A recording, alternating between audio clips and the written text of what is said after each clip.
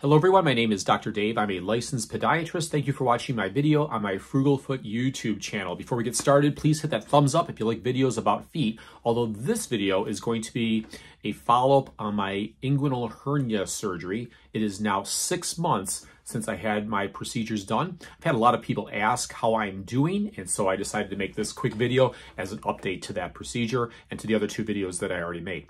So again, 6 months post-op, bilateral inguinal hernia surgery done robotically, and I'm doing very well. A lot of questions are posed to me about how the mesh is doing. I'm having no problems with the mesh on either side. Really have had no issues at all.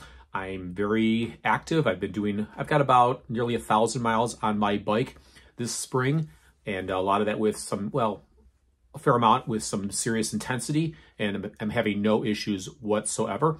Every once in a while, I can feel what feels like some stretching more in the center area of my abdomen, and I think that's just a little bit of scar tissue that might be stretching, but it's no big deal.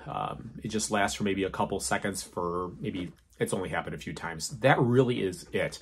My diet, of course, is back to normal. It's been 5 months since my post-operative complication, and I'm becoming a lot more confident with what I'm eating. I've had no issues whatsoever with that. So all in all, at 6 months, I'm totally satisfied with where things are and how I'm feeling, and there you have it.